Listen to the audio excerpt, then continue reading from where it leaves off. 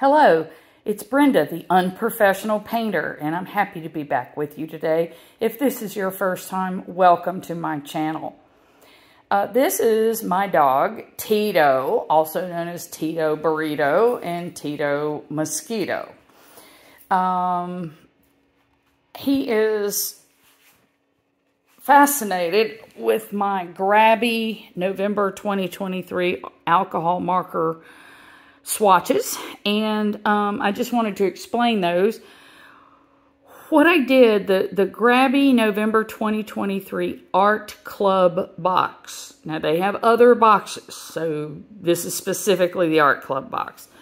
Their boxes have these alcohol markers in them, and what I did, I swatched them. I've got another video I posted about that.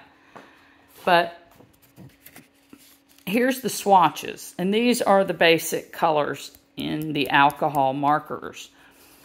But what I did is I don't know if there's a proper name for this, but I cross-swatched them.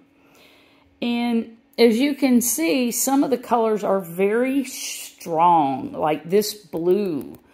This blue just pretty much overpowers all the other colors. But up here, you get a pretty yellow green when you cross the yellow with the lime green.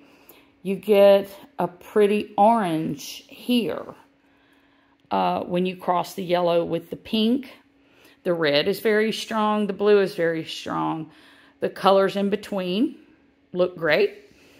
And they mix differently.